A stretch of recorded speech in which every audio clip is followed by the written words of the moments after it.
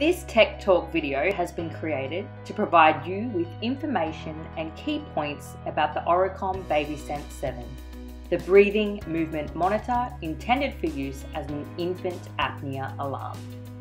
The device is designed to continually monitor the breathing movement rate of a sleeping baby.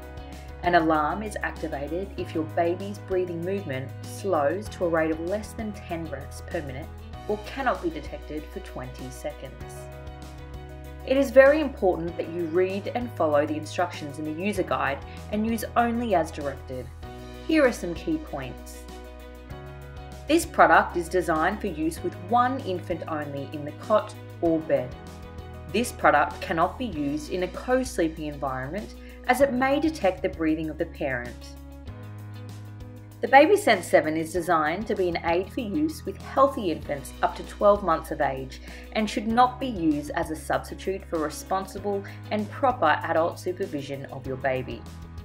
The Babysense7 is included as a medical device on the Australian Register of Therapeutic Goods. This product is a battery-operated device. Batteries are not included. We suggest you purchase good quality alkaline batteries when you are ready to use the product. Ensure that the sensors are placed on a solid, firm base and then the mattress sits on top. Most mattresses are suitable for use with the Babysense7, except for foam or memory foam type mattresses. Please ensure that the alarm can be heard in all locations throughout the home or place of care. The sound is loud, similar to that of a smoke alarm, to ensure it wakes even the deepest of sleepers. Installation for newborn babies. Babies under the age of 3 months do not move from place to place while sleeping. Use only one sensor pad to ensure greater relative sensitivity. Make sure the sensor is placed underneath baby's location in crib. Installation for babies 3 months to 12 months. Babies begin to crawl and become more mobile at the age of 3 months. Now is the time to add the second sensor pad and place the 2 sensors as instructed in the user guide. As the baby moves about in the crib, the 2 sensor pads will ensure that all the baby's movements are monitored. How to perform the daily test of the Babysense7.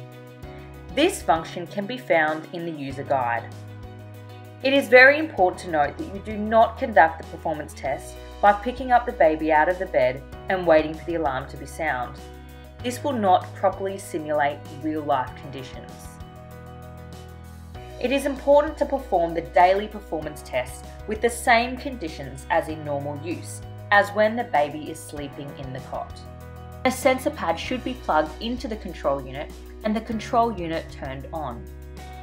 It is important to remember that the sensor pad is very sensitive and will pick up any air movement around the sensor pad.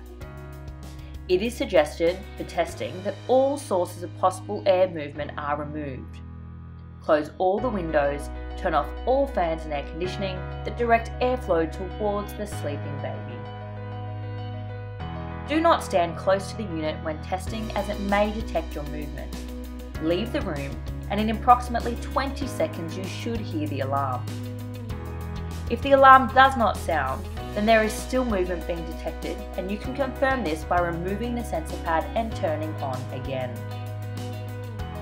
Please note, this performance test must be conducted daily and every time you move the monitor, change bedding or relocate the bassinet or the cot and its position.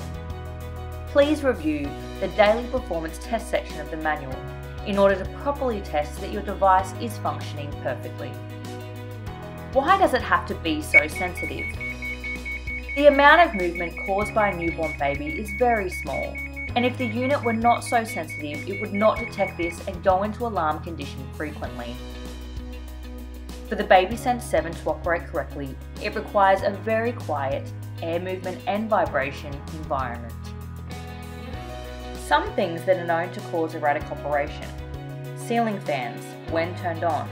Try a pedestal fan with the rug if on hard floors. Air conditioning with airflow directed toward the cot or the bassinet. Vibrating source, like fridges or freezers in another room, on a wooden suspended floor. Open windows. cot mobiles attached to the cot, or battery-operated toys that move. Parents standing beside the cot looking at unit, waiting for it to go into alarm condition. And of course, household pets or siblings. We need to remind you again to always read the user guide and use only as directed.